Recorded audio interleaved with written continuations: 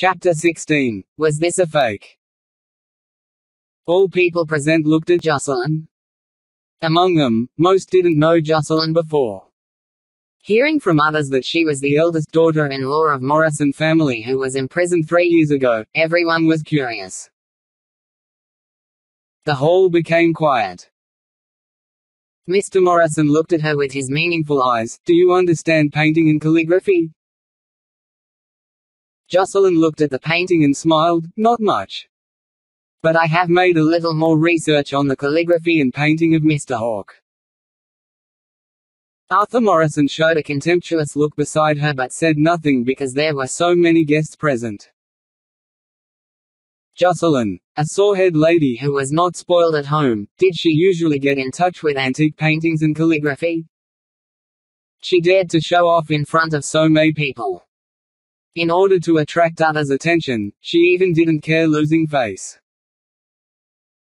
Mr. Morrison hesitantly to give up his position at the table and uttered 2 thick syllables, then, come and see. Jocelyn nodded and approached. This is the Jason Hawkes painting, Pine in the Sunshine, professionally speaking, Pine Pictures. Her words immediately made Mr. Morrison gentle. Although the gap between professionals and non-professionals was not so big, but only the 2 words had already pointed out the mystery of the painting. When Jason Hawke made this picture of mountain pine, he just became famous. In order to prevent the proliferation of counterfeit products, the pigment used in the eastern sunrise in his painting was made of powdered red perlite.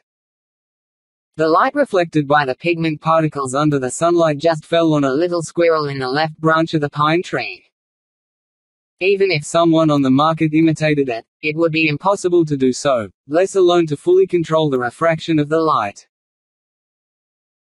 Hey! I think in this painting the light is on that squirrel. Someone in the crowd asked. That's true. Jocelyn shook her head and pointed to the position of the light refraction. It's true that this light shines on the squirrel in this painting, but after so many years of weathering, red perlite should have been covered with a layer of dust. How can it refract light again? After finishing speaking, everyone was stunned, and gradually someone nodded their head and agreed. The old man frowned and he raised his hand to touch the sun in the painting. His eyebrows wrinkled slightly. At the same time, he had made a decision. Stan, put the picture away, he said calmly. Stan was so embarrassed that he was anxious to find a chink to infix. Impossible. Monica looked grim and she looked at Jocelyn unhappily. This is one of Jason Leonard's collections. How can he possibly collect a fake painting? Jason Leonard, the chairman of Leonard Group's consortium. Jocelyn looked at her with a surprised look. Didn't Mrs. Judd just say you have bought it from a businessman in Hong Kong?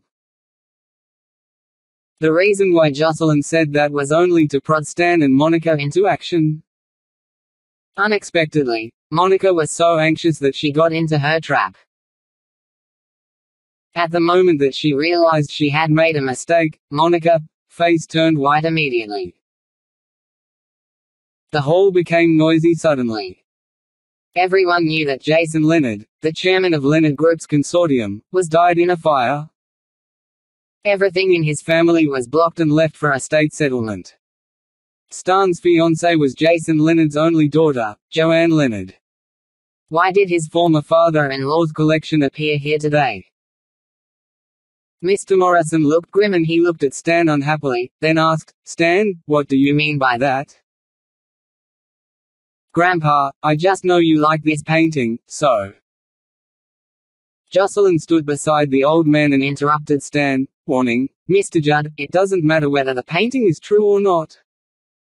It's just that us, the younger generation, want to show filial respect for the elder. Grandpa won't care too much about it. But if you get this painting in the wrong way and give it to Grandpa in this way, it will incur the mischief. Chapter 17. The Dispute. Jocelyn's words made everyone present take a cold breath. Stan changed his face. Fearing that his grandfather would misunderstand him, he explained urgently, "This is what I bought from Uncle Leonard before. It's really only because I know you like Jason Hawke's calligraphy and paintings, I take the liberty to bring it here. It's not of the questionable origin and I mean nothing. Grandpa, please don't misunderstand me." "All right." Mr. Morrison rebuked him, and looked very angry. "Mr. Hawke is honest and upright. He is a model of our politicians. You can't even tell the origin of this painting. What else can you explain? Then, don't mention it anymore. You put away this painting. Whether it is true or false, I shouldn't have seen it. Conduct yourself well." After saying that, the old man turned around and looked cold. "Today, I have drunk the wedding wine. I have something else to deal with, so I will leave first. Jocelyn and Arthur, you two stay here on the behalf of me." The most terrible thing for the military and political families was to receive the things of questionable origin. Jocelyn's words were not exaggerated. If they didn't pay attention to it, they would really die of that. It had been polite enough for the old man just to leave.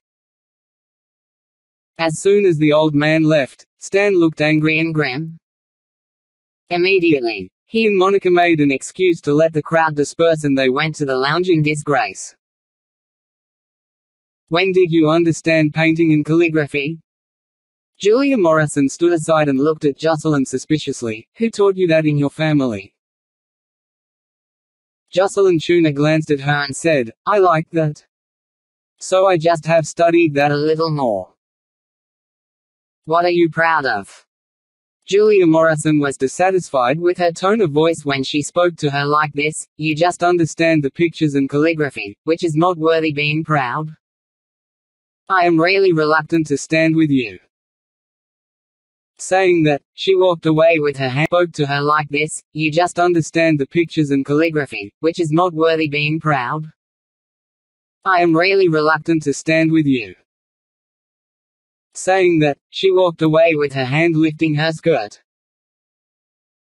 Jocelyn longed for her to leave early. From the very beginning, her eyes had been following the direction that Stan and Monica went to.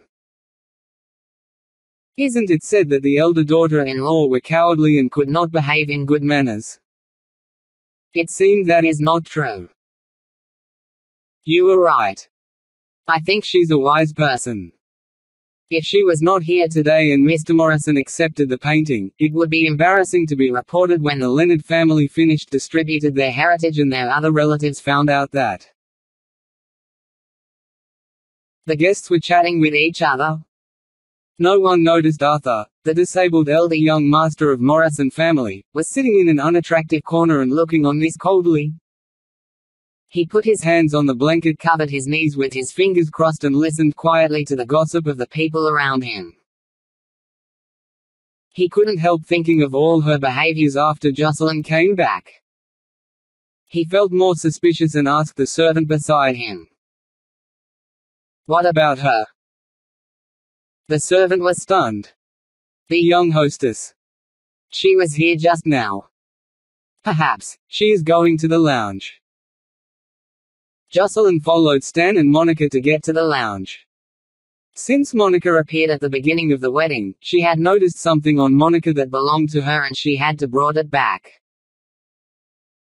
The sound of argument came out of the lounge. And Stan's tone was full of annoyance. "I have just said we shouldn't meddle with the things of Leonard family. You have to show off. Grandpa has seen lots of things before. That's all right. Now we are getting into trouble through clever means." Monica was grieved and choked. "I'm only thinking of you. You said that the business of Judd family could be so successful, depending more or less on the relationship with the old master of Morrison family. And I give away the painting to him with your consent. But I don't expect that the woman who came out halfway will disturb our plan. If you want to blame someone, you should blame her." The two were all good at shirking their responsibilities. Their behaviors of stealing things from Leonard family and blaming others for revealing the truth made Jocelyn could not help sneering. Who? Stan's cold voice came out in the room and then he looked towards the door. Chapter 18. Loved in a Fallen City. When Jocelyn heard the interrogation, her heart did a flip. She took a deep breath after settling down, pushed the door in and said generously, "It's me." The look of Stan and Monica changed after seeing the visitor clearly, but for the sake of face, Stan had to hold the anger to grate. Why did the sister-in-law come? Jocelyn looked at him and asked as if did not know. I just heard you were arguing. Marriage is a happy event. Why are you still so unhappy? It was obvious that she knew what the thing was, but deliberately asked, which made Stan look worse. Sister-in-law should have misheard. We just spoke a little louder and didn't dispute. Stan barely kept calm. When he looked at Jocelyn, there was contempt that could not be concealed in his eyes. In his eyes, Jocelyn was just an ordinary woman who was not spoiled and without power and status. If nothing happens, the sister-in-law had better go out. I and my wife still have something to say. Are you a couple? Jocelyn looked at him carefully, her eyes became cold suddenly, and then said as if thinking of something. I remember that I saw the TV news that Mr. Judd offered a reward of $5 million to find his fiancée yesterday. Today you're marrying another new love. I don't know how your fiancée, whose whereabouts was still unknown, would feel if she knew it. What do you mean? Stan's look changed. It doesn't mean anything. Jocelyn slowly approached. I just want to tell Mr. Judd and Mrs. Judd some truth. For example, if people walk too much at night, people will encounter ghosts. Another example is that tit for tat, it is a matter of course. Before, in order to speak conveniently, only a lamp with weak light was turned on in the lounge. The light was shining on her face at the moment, her facial features were indistinct. The familiar look and resentful expression were imprinted in Stan's eyes. He immediately thought of a person and took a sudden step backward. His face turned white. Monica didn't know what happened and said unhappily, What do you mean? Don't play tricks to mess up secretly. You bully people depend on you are a member of the Morrison family, you. Before she had finished, the cold wind swept across her neck. Monica suddenly covered her neck with hand and looked at Jocelyn incredulously. There was an obvious red trace on her neck, which was made by the necklace. Jocelyn held tightly the pendant inlaid with emeralds. She deftly pressed a veiled button by her fingers. The veiled button was turned on with a crisp ding. She took the necklace out of Monica's hand without hesitation. A loud and powerful word rang out in the room. This necklace is the same as the paintings and calligraphy. They are all stolen by you. What qualifications do you have to hold them? Jocelyn's look was cold, her eyes sparkled. Stan and Monica were so frightened that they couldn't say a word. This necklace, called Love in a Fallen City, was named after Joanne Leonard's own name. Except for Joanne Leonard, no other person can open the lock catch that with delicate design so quickly. In order to wear this necklace at the wedding, Monica even looked for all the skilled craftsmen in Yanjing. Stan's face looked tense and his lips were shaking. How do you know that? Jocelyn clutched the necklace, stood upright and looked coldly at the two panicked people in front of her. Despite her figure was very thin, her momentum was so powerful, she sneered. Do you believe that the death can be resurrected? Her words made the pupils of Stan and Monica shrink violently. They were quite frightened. At the moment, Jocelyn looked at them with eyes like ghosts. It was extremely deep and cold. As like ghosts, it was extremely deep and cold. Chapter 19. Who the hell are you? Jocelyn held the chain tightly and stood straight. She coldly looked at the two panicked people in front of her. Although she looked very thin, she was very powerful, and then she sneered, Do you believe that a died person can be reborn? Just one sentence had made Stan and Monica extremely frightened, even their eyes were full of fear. At this moment, Jocelyn, just like a ghost, looked at him in her cold and deep eyes. "Don't purposely make a mystery." In a panic, Monica grabbed the sleeve of Stan and hid behind him all the time. "What the hell are you going to do?" Stan looked at her motionlessly, as if he wanted to see another person on her face, and then he asked in a trembling voice, "Who the hell are you?" Hearing this, Jocelyn sneered. "Joanne, let me tell you that everything has its cause and effect. It's not true that you won't get the retribution, even if you do something evil. It is only because it is not the time for you to be punished. Now I am going to take her things away." After saying that, she left the lounge. Then, the sound of table and chair rubbing on the ground was particularly harsh, accompanied by the sound of Monica! Exclamation. The men and women seemed to be so frightened that they both fell down. Walking to the door of the lounge, Jocelyn laughed at herself that the man she had loved for 3 years was such a rubbish. Now recalling her past, she thought she was really silly at that time. When she just came out of the lounge with the corner of her skirt in her hands, there was a cool voice coming out behind her. "Jocelyn?" In the shelter of the potted landscape was the black axle. The man's handsome face was faintly hid in the green leaves and flowers. She didn't know how long he had been waiting here. He didn't appear until now. Jocelyn felt stiff on her back, and after a few seconds she turned around, reluctantly showing a smile. "When have you come and why are you here?" Arthur, sitting in the wheelchair with his hands overlapping, looked very cold and did not answer her questions. "If I remember correctly, it should be the first time that you meet Stan. But your hostility towards him is too obvious." Jocelyn shivered. The man's eyes were dark, deep and sharp. Only glancing at her, it seemed that he had known what she was thinking about. "So who the hell are you?" After a few seconds of meditation, Jocelyn slowly relaxed herself and loosened her hands which was holding her skirt, and then she wondered. "What do you mean by that?" "Of course, I'm your wife, Jocelyn. Who else can I be?" Arthur apparently did not believe it, and he looked more cold and grim.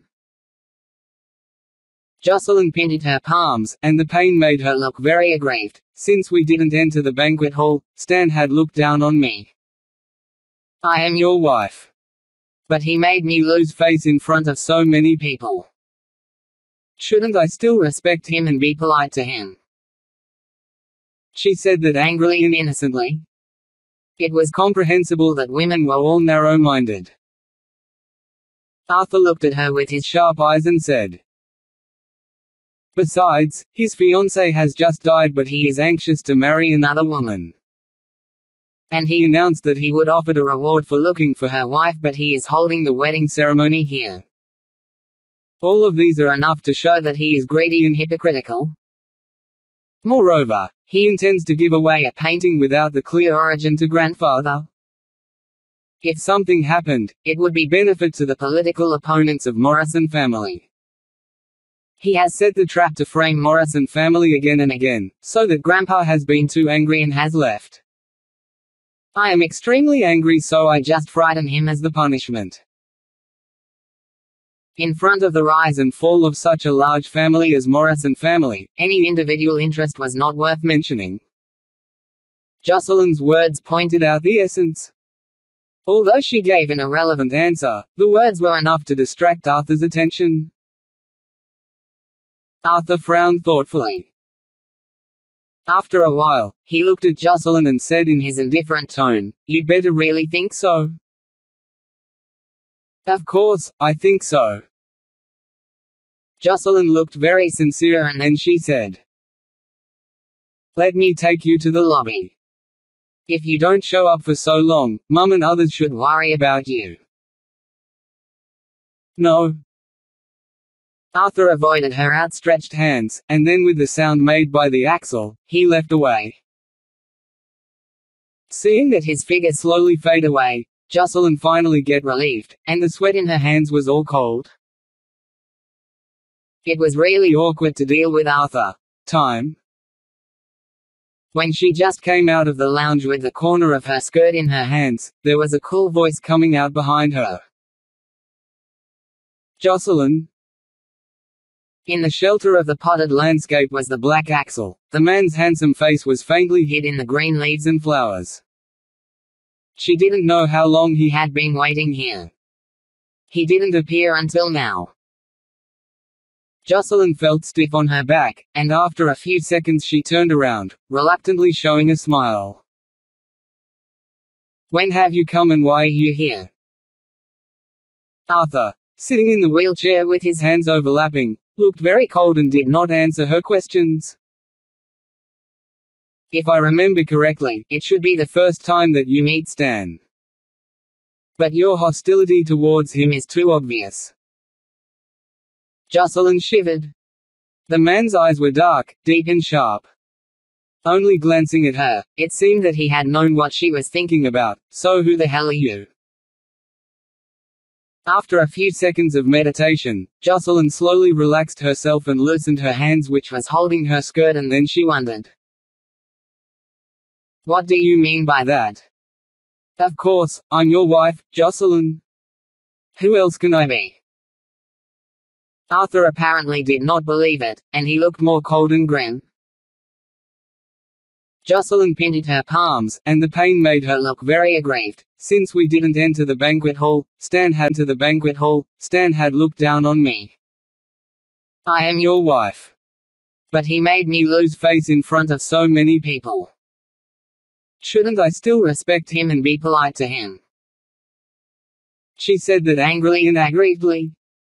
It was comprehensible that women were all narrow-minded. Arthur looked at her with his sharp eyes and said, besides, his fiancée has just died, but he is anxious to marry another woman. And he announced that he would offer a reward for looking for her wife, but he is holding the wedding ceremony here. All of these are enough to show that he is greedy and hypocritical. Moreover, he intends to give away a painting without the clear origin to grandfather. If something happened, it would be benefit to the political opponents of Morrison family. He has set the trap to frame Morrison family again and again, so that Grandpa has been too angry and has left.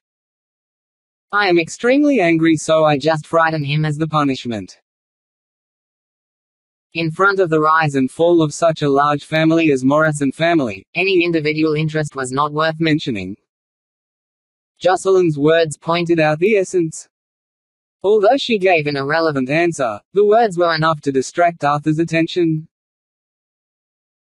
Arthur frowned thoughtfully.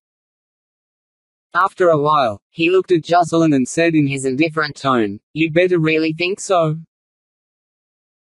Of course, I think so. Jocelyn looked very sincere, and then she said, "Let me take you to the lobby. If you don't show up for so long, Mum and others should worry about you." No. Arthur avoided her outstretched hands, and then with the sound made by the axle, he leapt away. Seeing that his figure slowly fade away, Jocelyn finally get relieved, and the sweat in her hands was all cold. It was really difficult to deal with Arthur. Chapter 20, Playing in this exciting way. A query failed. Although Arthur let her go, his doubts were deeper. Jocelyn was always cowardly, and unable to speak clearly, but just now she was well organized. From small personal grievances to big family rise and fall, she analyzed step by step with full of confidence. With such a glib tongue and a ready response, she wasn't like the timid woman she used to be. He was afraid that they would have to find out what happened to her these 3 years in prison. On the other side, the door of the bride's dressing room was closed. We must have been tricked by this woman, who was trying to scare us by playing the devil on purpose. It was impossible to come back from the dead. Monica thumped the table angrily. Stan, isn't she the wife of your godfather's eldest son? What's her problem with you? Why does she scare us? Stan, who had been sitting on the sofa since his return, said nothing, and then raised his head slowly, as if he had been awakened by the words of Monica. He said, problems. Before the wedding, at the door, it was really a slip of the tongue that he humiliated her. Was it because of this? Stan immediately told Monica what had happened, and she figured it out, and said in rage. It was no wonder that she was against us again and again. Because of such a small matter, she was aggressive, and it was no wonder that she was neglected in Xiao family. Monica gnashed for a moment. No, I can't bear that. What are you going to do? After whispering, Stan frowned. Stan was reluctant initially, but he was persuaded by Monica. He agreed finally. Jocelyn showed up at the party and Selena Alja changed her attitude and was nice to Jocelyn. The rumor that the eldest daughter-in-law was neglected in Xiao family was proved false.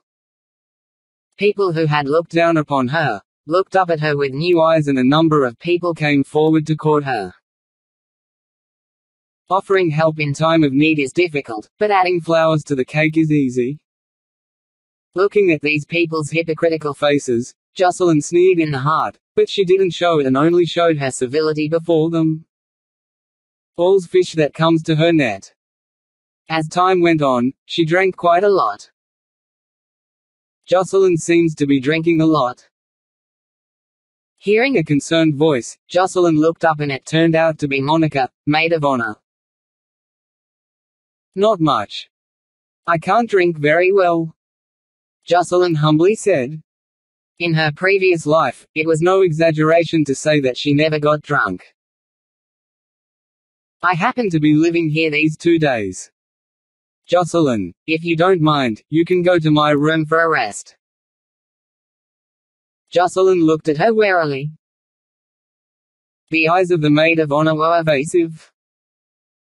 Well, Monica wasn't feeling well and couldn't come out in person, so she asked me to come out and take a look. I see. Jocelyn pretended to let her guard down. Well, is your room far from here? It is not far from here. It's only 2 steps from the banquet hall. You come with me. Okay. Jocelyn left the ballroom with Monica, maid of honor. She wanted to figure out what trick Monica was playing. It was not very far indeed.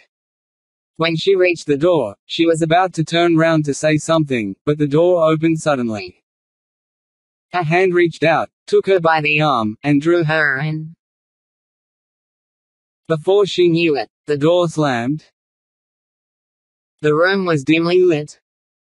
Jocelyn was pushed to the bed by the irresistible force, and then she smelled the strong smell of alcohol. She struggled and screamed, but her mouth